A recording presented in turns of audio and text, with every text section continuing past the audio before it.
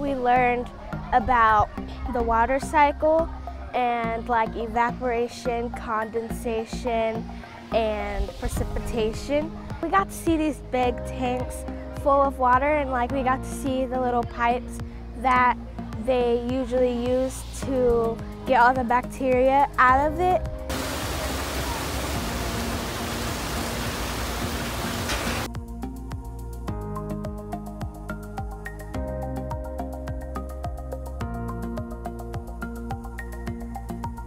Before it gets to this process, we disinfect it. What do you think we use to disinfect it with?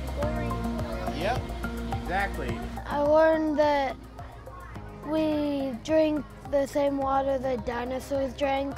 This would be probably the best field trip that we've probably been on, because I love water, honestly, and so it's cool to come and see how they get all the bacteria out of the water and how they clean the water and how they send it to our sinks.